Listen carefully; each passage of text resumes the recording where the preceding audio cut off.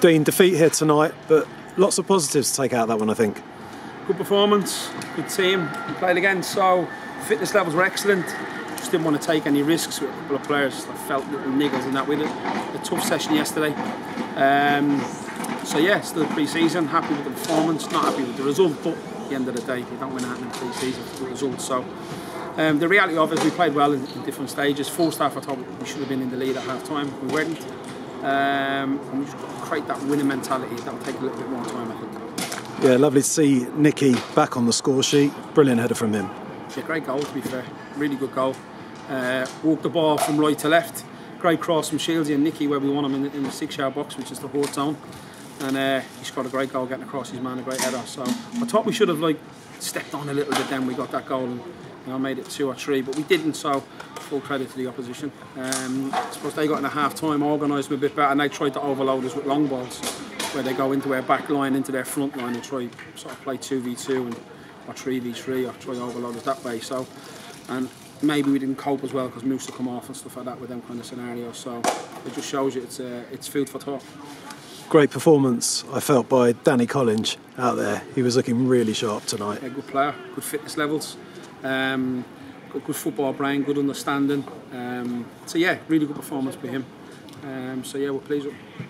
I think it's really important we seem to keep the pressure on them quite a lot all the way to the end, and obviously Ryan getting in there with a really good goal as well. Yeah, good goal, really good goal. Ryan's been excellent, hasn't he, so far this pre-season. So, and like I said, the biggest thing with Ryan, I think we did an interview about a few weeks ago, where he's bought into what we want.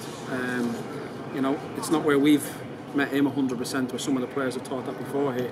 He's literally we've given 20% and he's gone 80%, and that's so important.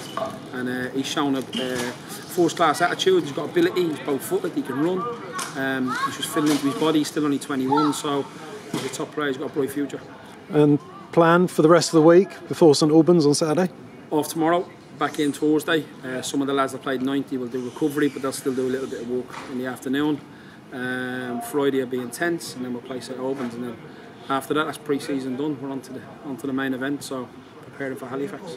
A couple of questions. What are you expecting from St Albans on Saturday? It'll be a tough tie, yeah. A good side, St Albans. Ian's got them well organised, experienced manager. Difficult place to play, big hill on the pitch. It's going to be warm Saturday, so we're going to kick off a little bit earlier. So thanks St Albans for accommodating us with that. I think it makes sense for both teams. We're going to kick off at 1 o'clock now. So yeah, it'll be a tough game. So like I said, we'll finish off this last sort of real intense week of pre-season before we ease down. This week's probably one of the hardest weeks because it's a bit like a boxing match. You're going to fight 12 rounds, usually fight 15 just before it, a couple of weeks before it, and that's what we're sort of doing. So it'll still be a tough week, and we're excited for the game. And finally, are you happy with pre-season and how it's all gone for you?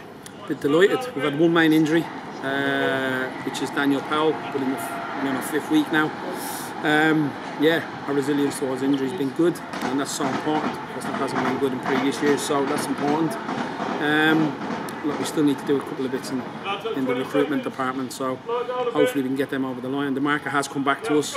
The biggest issue now is when you're signing players, they've missed pre-season, or they've been trialling somewhere, or maybe they're alone, so we just got to make sure we sign the right players.